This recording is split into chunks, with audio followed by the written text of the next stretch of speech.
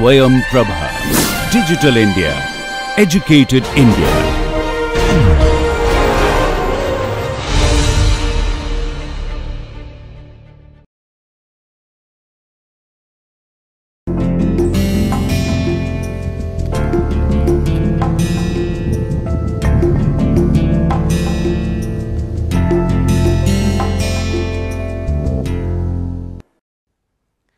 Welcome viewers, this is second lecture for lecture series of NPTEL on integral equation. Before going to discuss about today's topic, I like to recapitulate quickly what we have discussed in the first lecture. We have started with the formation as well as formulation of integral equations. I have given 3 examples where initial value problems of ordinary differential equations and boundary value problem of ordinary differential equation is converted into integral equation. And then we have considered a physical problem whose description in terms of mathematical tools also leads to an integral equation, which is known as Abel's integral equation. You can recall we have considered mainly 2 types of linear integral equation. One is Fredholm integral equations. Fredholm integral equations are of 2 kind. First kind of Fredholm integral equations is of the form 0 equal to f(x) plus lambda integral a to b k x comma s y s ds, and Fredholm integral equation of second kind is y x is equal to f x plus lambda integral a to b k x comma s y s ds. This was first equation was of the first kind and second one is of the second kind, where range of integrations are to finite real numbers. Another type of equations I have introduced yesterday, that is Volterra type integral equations.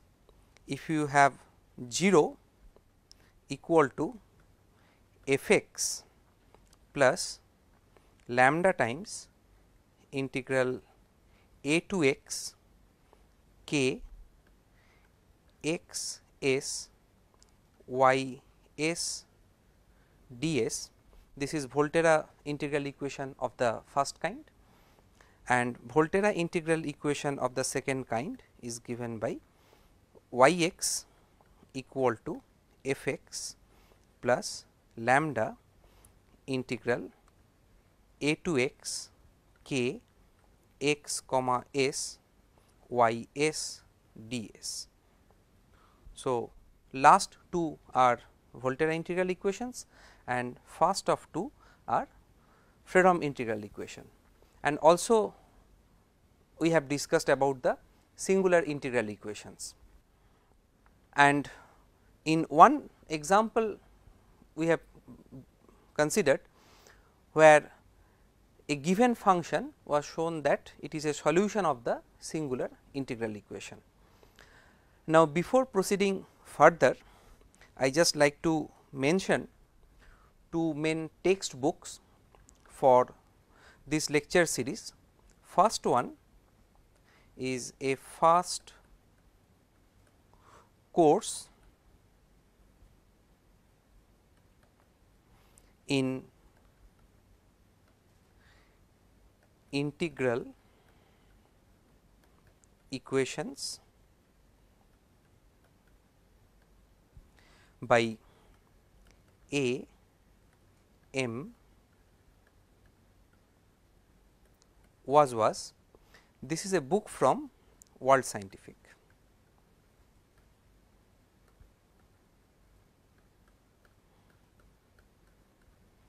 This is first, and another book, that is linear integral equations, linear integral equations, theory and techniques,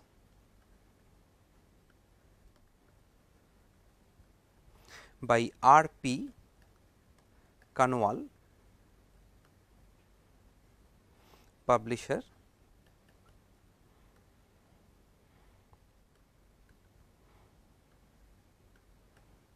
this. There are also several other books, but for preliminary level personally I like these two books very much, and most of the lectures and ideas within this series is based upon these two books. Now, today we start with the concept of solution of integral equation.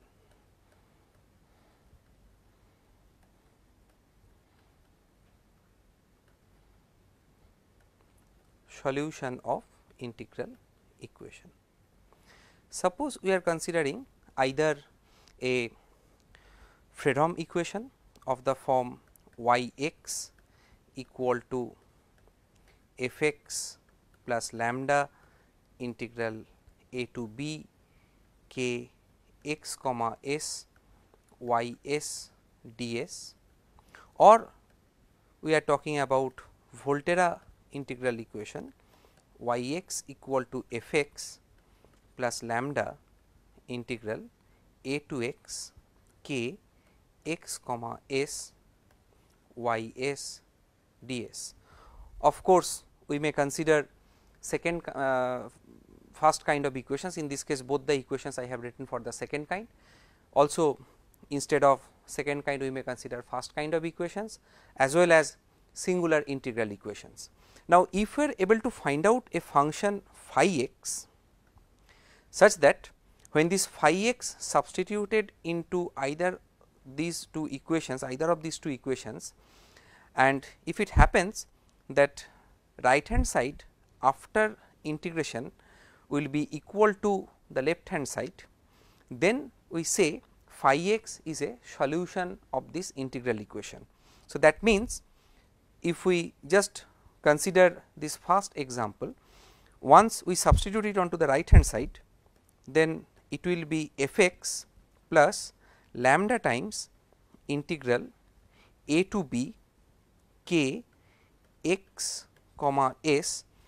Then we are actually looking for unknown function y x, and phi x is a possible candidate for the solution of the targeted problem. So, therefore, replacing y by phi, if this expression after substitution and integration is comes out to be phi x, then we can say phi x is a solution of this integral equation. Now, this is just formal definition. First, we consider few examples which will be actually verification of functions phi x, those are going to be solutions for the given integral equations. So, we consider example 1. This first example, we are interested to check whether this function phi x equal to x is going to be a solution of the integral equation y x is equal to 2 x by 3 plus integral 0 to 1 x s y s ds. If you look at this integral equation, then you can understand this is a Fredholm integral equation of second kind, and here if you compare with the standard form, then immediately you can verify f x is equal to 2 x by 3, lambda this is equal to 1, and kernel of the integral equation x x comma s, that is x into s. Now, we have to verify whether this function phi x equal to x is a solution of this integral equation or not. So, that means we have to substitute y s equal to s, because phi x is equal to x into this integral, and we have to verify what will be the outcome. So, after substitution we will get 2 x by 3 plus integral 0 to 1 x s, this part is the kernel, and for y s if we substitute this phi, so another s ds.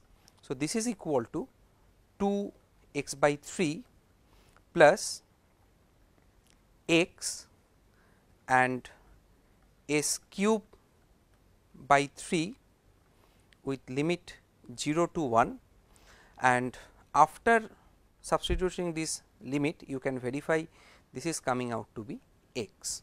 So, that is exactly equal to phi x, and hence y x equal to x is a solution to this problem. Again just recall, this is a Fredholm integral equation of second kind. Now, we consider a Volterra integral equation, example 2.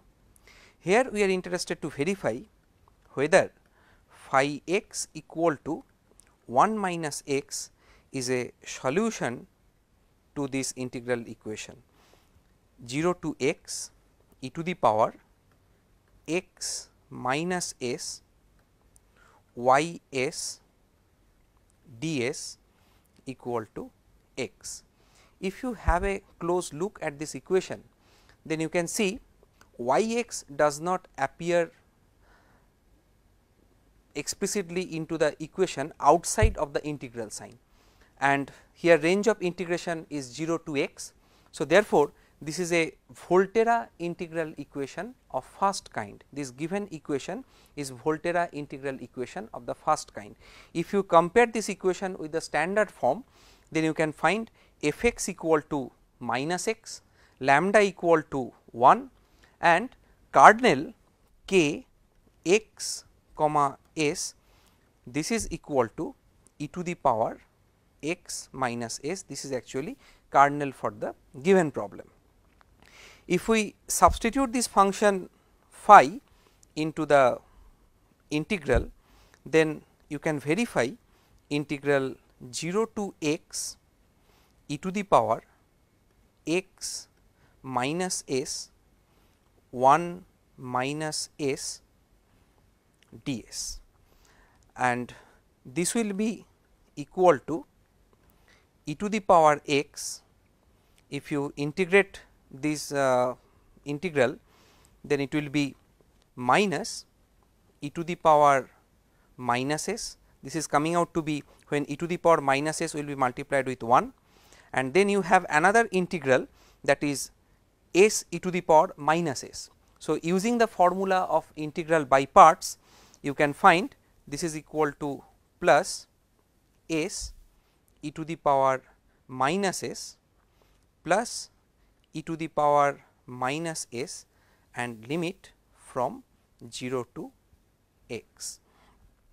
If you substitute this limit and after simplification, you can find this is exactly equal to x, and hence phi x equal to x is a solution of this integral equation. Next we consider another example. This example is little bit interesting in the sense, in terms of the kernel involved with the problem. We have to verify whether phi x equal to cosine 2x, this is a solution of the integral equation given by y x equal to cos x plus 3 integral 0 to pi k x comma s y s ds, where this particular kernel is given by k x comma s, this is equal to given by sine s cosine x when s less than x, and sin x cosine s if x less than s. So, this is actually the given kernel, and again here range of integration is finite, that is 0 to pi. So, this is a Fredholm integral equation of second kind. Now, we try to verify whether this function satisfies this equation or not. Before proceeding further, just try to understand, on this real line our range of integration is 0 to pi, and here this kernel is defined in this way. It is equal to sin s cosine x whenever s less than x, and this is equal to sin x cosine s whenever x is less than s.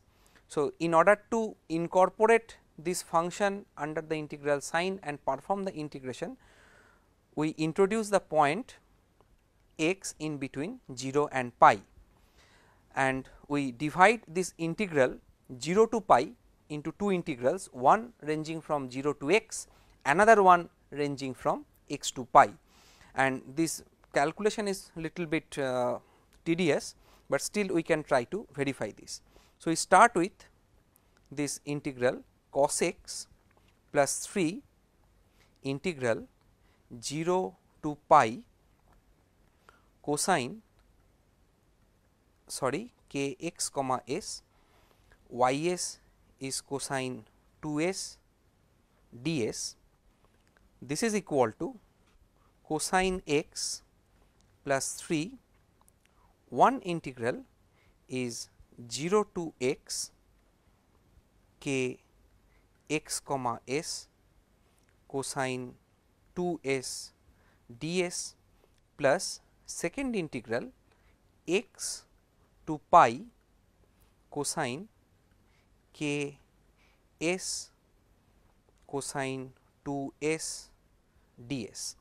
Now, we can use the definition of cosine k x. Here s is ranging from 0 to x in the first integral, and in the second integral range of integration is x to pi. So, after substitution this expression, you will be having cosine x plus 3 integral 0 to x whenever x is greater than s, that means s less than x.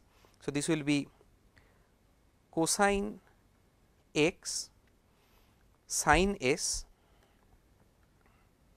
cosine 2s ds plus integral x to pi sin x cosine s cosine 2s ds. This one.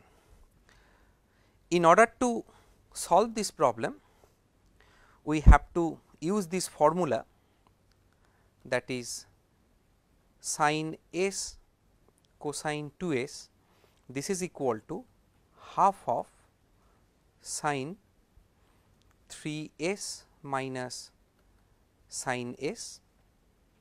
This is actually coming under this first integral. Integrand is sin s cosine 2s, and for the second integrand you can find cosine s cosine 2s. So, using the formula of trigonometry, you can write cosine s cosine 2s, this is equal to half of cosine 3s plus cosine s. So, after substituting these two results into the integral, it becomes cosine x plus 3 by 2. We can take cosine x outside the integral, then it will be 0 to x sin 3s minus sin s ds plus sin x multiplied with the integral from x to pi, then cosine 3s plus cosine s ds, this one.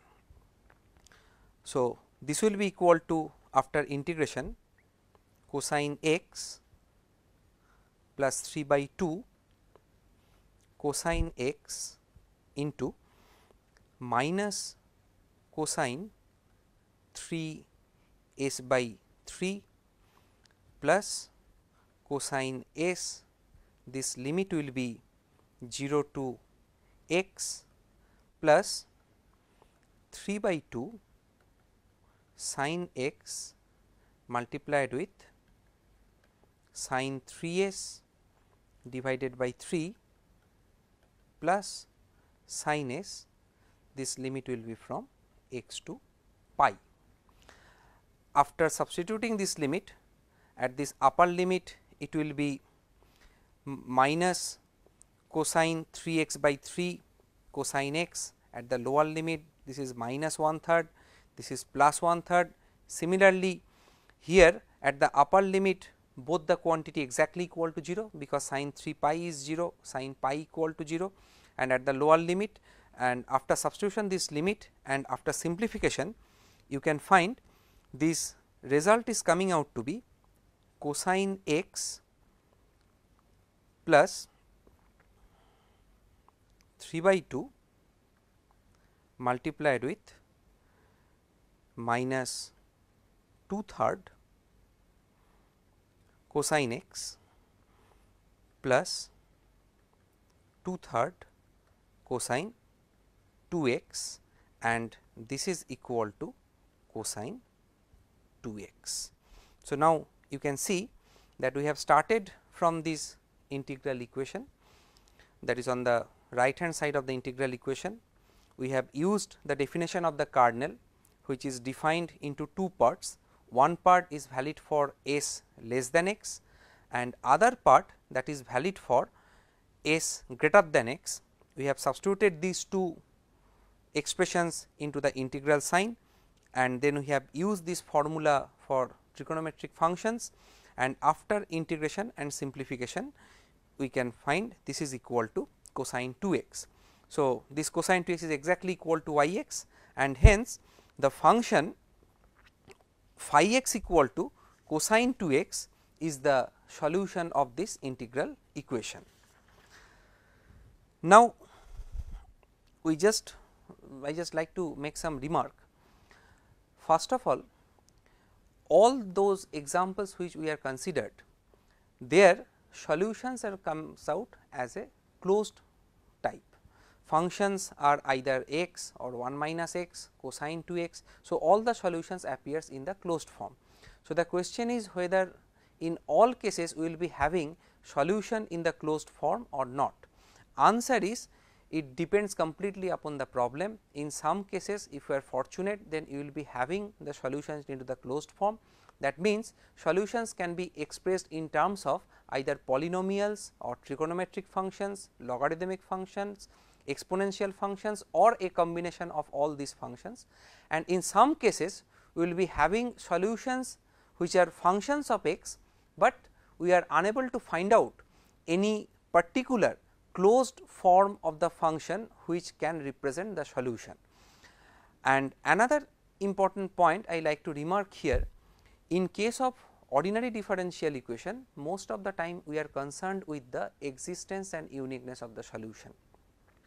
In the first lecture, you have observed that integral equation have been constructed from the ordinary differential equations. Those are either initial value problem or boundary value problem. For all those differential equations, the concept of existence and uniqueness of the solutions are very much important. But here we left the question of existence and uniqueness of solution of the integral equation for the further studies. Now, I give two illustrative example.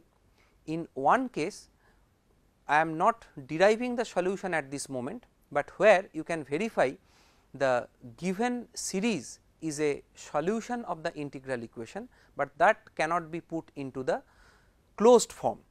Example is, we consider this integral equation y x is equal to 1 plus integral 0 to x square y s d s. This is a Volterra integral equation of the second kind. For this problem, you can verify that y x equal to 1 plus x cube plus x to the power 6 by 4 plus x to the power 9 by 28 plus dot dot. This series is a solution of this integral equation, and for this series we are unable to find out any closed form of functions such that y x will be equal to that closed function apart from this series representation, but you can verify this is a solution of this integral equation. And next we consider a nonlinear integral equation given by y x equal to 2 x by 3 plus integral 0 to 1 x y square s d s. This is an nonlinear integral equation. Interestingly, you can verify this equation possesses two solutions. One is y x equal to x and another y x is equal to 2x. So, for these nonlinear integral equations, the question of existence uniqueness is more difficult, and this is a nice example from where you can verify that this nonlinear integral equation possesses two solutions, one is x and another is 2x. So, that means solutions of this equation is not unique. Next, before proceeding further, I like to remind you one important formula for the calculus, that is known as Leibniz rule. This Leibniz rule is required for forthcoming discussions on integral equation, as well as today within this lecture I will give you some preliminary idea that how you can find out solution of an integral equation by differentiating the integral equation. Of course, you have to keep in mind this is not the only possible way to solve these equations, but in some cases it will be possible to differentiate the integral equation to obtain some ordinary differential equations associated with the given problem, and you can easily solve that ordinary differential equation, and ultimately you will be able to verify solution of the differential equation obtained from the integral equation also satisfies the given integral equation, and hence this is one way by which you can find out solution of some integral equations. There are several other methods to solve Fredholm integral equation as well as Volterra integral equation and singular integral equation. Those discussions will come in next lectures. Now, this Leibniz rule is related with the differentiation of this function, that is integral a xi to b xi f of xi comma t dt, and we are considered here a rectangular domain D. This is collection of the point xi comma t such that alpha less than equal to xi less than equal to beta and t 0 less than equal to t less than equal to t 1. This is the domain, and we assume that f of xi comma t and del xi of f of xi comma t, these are continuous functions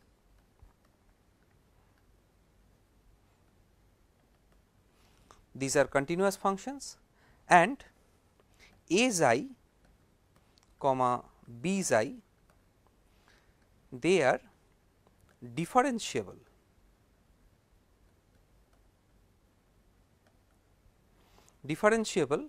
over the open interval alpha comma beta. If these conditions are satisfied, then we can differentiate this function, which is actually result of integration, which is a function of xi with respect to xi. Formula is given by dd xi of integral a xi to b xi f of xi comma t dt. This is equal to, first of all we have to integrate the partial derivative of f with respect to xi, that is del del xi of f of xi comma t dt plus f of xi b xi, that means b xi substituted in place of t, multiplied with d of b xi d xi minus f of xi comma a xi multiplied with derivative of a xi with respect to xi. This is the Leibniz rule. You can find proof of this result in any standard book on calculus, and we will be using this result to convert Volterra integral equations to ordinary differential equation, and we are intended to verify that solution of those ordinary differential equations are actually solution of the given integral equation. For this purpose, first we consider one example, that given integral equation is y x is equal to x minus 1 plus integral 0 to x x minus s y s ds. Our attention is to convert this equation into an ordinary differential equation, which is going to be an initial value problem, and by solving the obtained ordinary differential equation, we can verify solution of the ordinary differential equation is a solution of this integral equation. So, as we are going to solve ordinary differential equation, of course, we need the initial conditions. From here, if you take x equal to 0, then you can find y 0, this is equal to minus 1. This x identically equal to 0, and substituting here, this will be integral from 0 to 0. So, this is also equal to 0, and therefore, y 0 is equal to minus 1. Now, differentiating the given equation with respect to x, this will be dy dx, x minus 1 will result in 1, and in order to differentiate this quantity with respect to x, we have to use the Leibniz rule. So, according to the Leibniz rule, this will be integral 0 to x del del x of x minus s y s ds, this is the first part, then plus x minus s y s, this expression we have to evaluate at s equal to x with d dx of x plus another term is 0, because derivative of 0 is going to be 0. Of course, if you substitute s equal to x here, then you can find this is also identically equal to 0, and del del x of x minus s, this is 1. So, ultimately we can find dy dx equal to 1 plus integral 0 to x y s ds. This is the first derivative, and again from here if you substitute x equal to 0 here, then you can find immediately y dot 0, this is equal to 1. Now, again if you differentiate this result, that is dy dx is equal to 1 plus integral 0 to x y s ds, then you can find d2y dx2, this is equal to y x. In order to get this y x, again we have to apply Leibniz rule to obtain derivative of this right hand side is equal to y x. So, therefore, the given integral equation is now converted into an ordinary differential equation, that is d2y dx2 minus y, this is equal to 0 with initial conditions, that is y 0, this is equal to minus 1 and y dot 0, this is equal to 1. And quickly if we just solve this equation, then you know the general solution of this equation is given by y x is equal to c 1 e to the power x plus c 2 e to the power minus x. Using first initial condition, that is y 0 equal to minus 1, we find minus 1 equal to c 1 plus c 2, and using the second initial condition, that is y dot 0 equal to 1, you can find 1 equal to c 1 minus c 2. If you solve these two constants, then you can find c 1 equal to 0 and c 2, this is equal to minus 1, and hence solution of the given second order ordinary differential equation, which is an initial value problem, is y x is equal to minus e to the power minus x, and you can verify yourself this y x equal to minus e to the power minus x is a solution of this given integral equation. I left this problem for your practice problem. Next we consider another example. Next example is y x, this is equal to 1 plus x square by 2 plus integral 0 to x 1 plus 2 into x minus s y s ds. In this case, once we proceed, you can see that resulting equation will be a second order ordinary differential equation, but it will be not a straightforward equation like d 2 y dx 2 equal to y. Final differential equation will also include first order derivative term.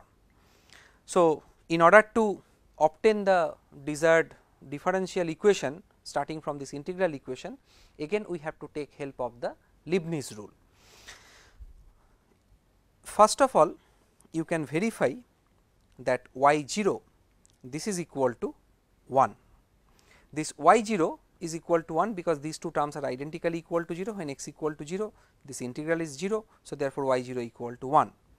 Then dy dx, this is equal to 1 plus x plus integral 0 to x del x of 1 plus 2 x minus 2 s y s ds.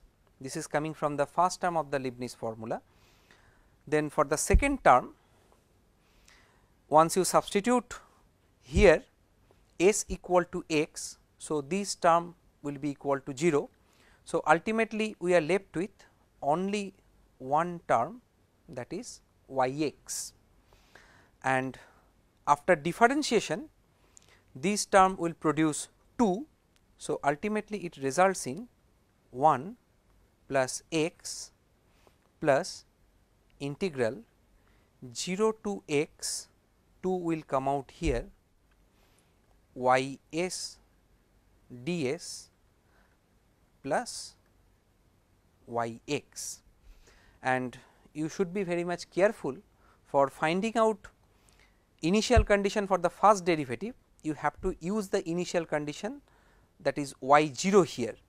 So, y dot 0, this is equal to 1 plus y 0. So, this is equal to 2, and if you differentiate this result dy dx equal to 1 plus x plus 2 integral 0 to x y s ds plus y x once again with respect to x, then you will be having this result, that is d 2 y dx 2, this is equal to 1 plus this integral, after using Leibniz rule as above, you find this will be equal to 2 y x, and derivative of y is dy dx.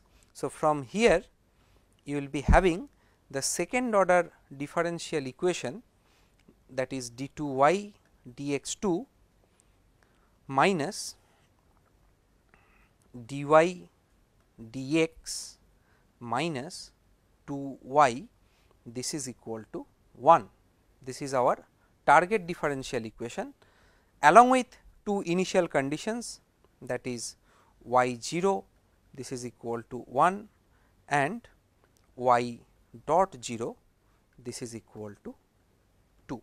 So, this is actually the second order ordinary differential equation, which is an initial value problem associated with the integral equation this one, or you can say corresponding to this integral equation this. And once you solve this equation using this initial condition, then unique solution of this equation is solution of the given integral equation. I am not going to find out this result, rather I can give you some practice problem at this moment for this topic. In all these cases you can try to solve the integral equation by converting the given integral equation into ordinary differential equation, and finding out the solution of the ordinary differential equation obtained from the given integral equation. You can verify those solutions are actually satisfying the given integral equation. So, first problem is y x is equal to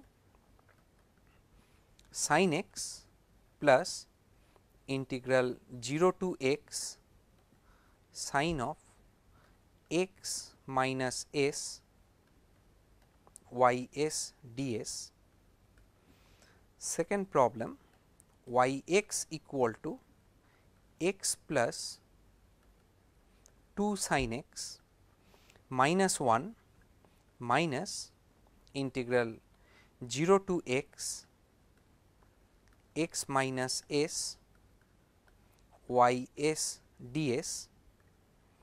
Third problem, y x equal to e to the power x plus integral 0 to x y s ds, and fourth one, y x is equal to 1 by 1 plus x square plus integral 0 to x sin of x minus s y s ds.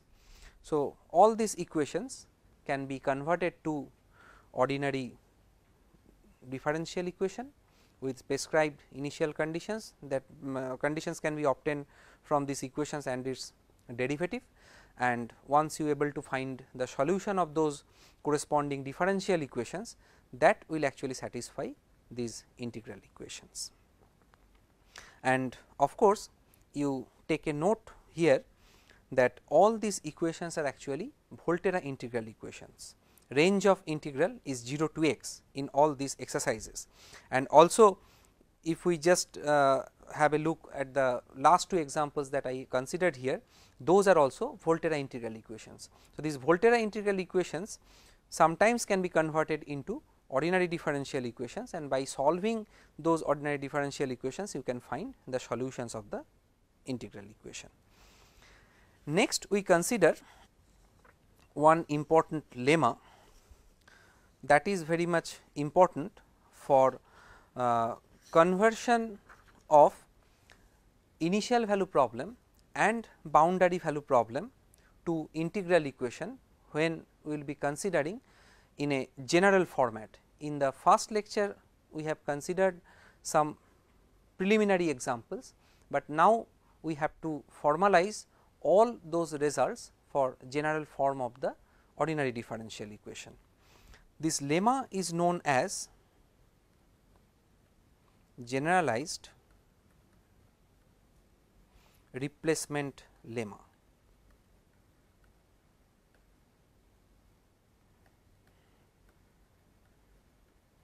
Generalized replacement lemma.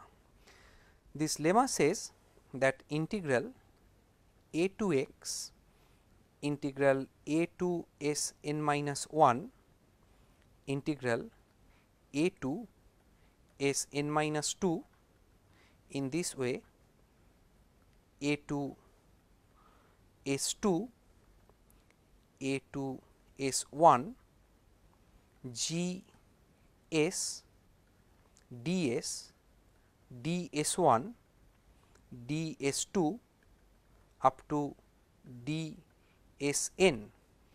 This is equal to 1 by factorial n minus 1 integral a to x, x minus s whole to the power n minus 1 g s ds. This is actually the formula. That means, a collection of n integrals can be converted into a single integral, and you can recall a miniature version of this formula we have used in the first lecture, where a double integral is converted into a single integral, and where I have mentioned that it can be done easily by interchanging the order of integration, but this is actually generalization of that particular result, and of course, you can verify those result is coming directly from here in case of n equal to 2. So, in order to prove this result, we take g x equal to 1 by factorial n minus 1 integral a to x, x minus s to the power n minus 1 g s ds. At a later stage it will be required the value of g a, you can take note of it that g a is identically equal to 0. If we apply Leibniz rule on this g x equal to 1 by factorial n minus 1 integral a to x, this expression, then you can find g dot x, this is equal to 1 by factorial n minus 1 partial derivative of x minus s to the power n minus 1 with respect to x will results in n minus 1 x minus s to the power n minus 2 g s ds plus we will be having x minus s to the power n minus 1 by factorial n minus 1 g s.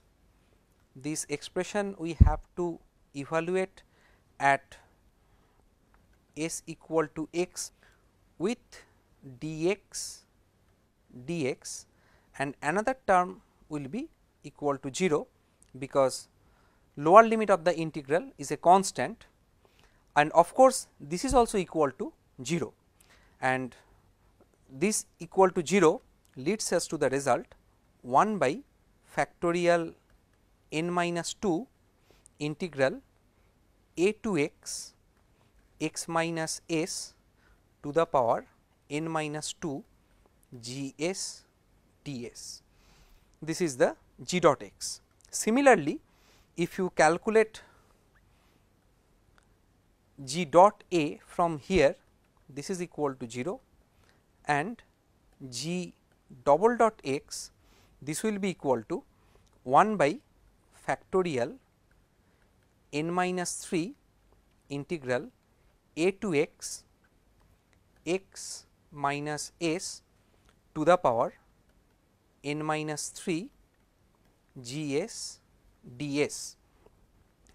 Proceeding in this way, you can find general formula for g k x. This will be 1 by factorial n minus 1 minus k integral a to x x minus s to the power n minus 1 minus k g s d s, and of course, this g k a is equal to 0. So, using this result, if we proceed up to n minus 1th step, then finally, we will be having g n minus 1 x, this is equal to integral a to x g s d s. Now, from here, if we try to recover g x by integration, you will be arriving at the desired result, that is the generalized replacement lemma.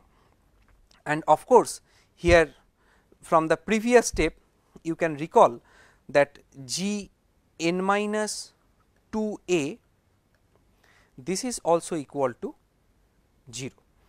So, if we apply this result, we can find that d d x of g n minus 2 x, this is equal to integral a to x g s d s.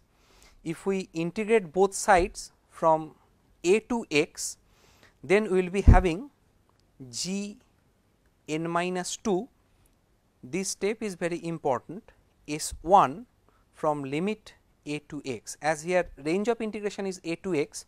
So, we are replacing this independent variable x by s 1, and once it is x is replaced by s 1 within this differential equation.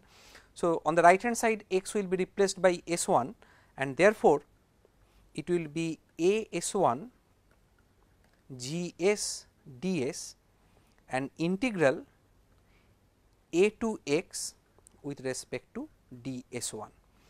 Now, substituting s 1 equal to x, this will be g n minus 2 x, at lower limit this is 0, and this is equal to integral a to x integral a to s 1 g s d s d s 1.